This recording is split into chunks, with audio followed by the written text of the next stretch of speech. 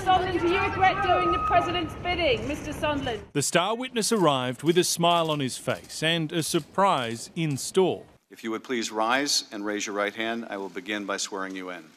Once under oath, Gordon Sondland read out a stunning statement detailing a broad Trump administration plot to pressure Ukraine.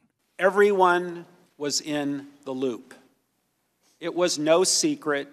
He says the president's lawyer, Rudy Giuliani, the vice president, Mike Pence, and the Secretary of State, Mike Pompeo, were among those aware that Donald Trump wanted his Ukrainian counterpart, Volodymyr Zelensky, to announce 2 investigations.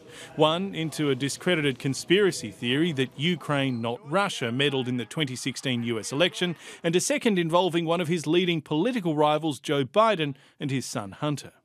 Who would benefit from an investigation of the Bidens? I assume President Trump would benefit. There we have it, see? Ambassador Sondland also testified the Ukrainian president would only get a coveted visit to the White House if he agreed to announce the investigations. And he says he came to conclude US military aid to the nation had been put on hold as additional leverage, an act Democrats believe is serious enough to warrant impeaching the president.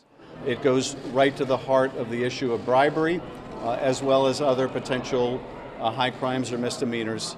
Ambassador Sondland is hardly the perfect witness. He's already changed his story once. You don't have your notes because you didn't take notes. You don't have a lot of recollections. I mean, this is the trifecta of unreliability.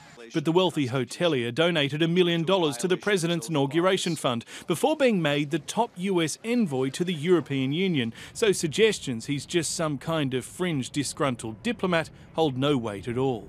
Bombshell is probably an overused term these days, but by any measure, this was a big moment in these impeachment proceedings. And this testimony has blown a huge hole in the Republican Party's defence of its president.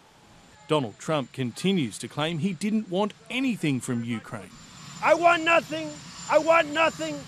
I want no quid pro quo. But today's testimony implicated the Commander-in-Chief directly and puts his allies in a much more difficult position. James Glenday, ABC News, Washington.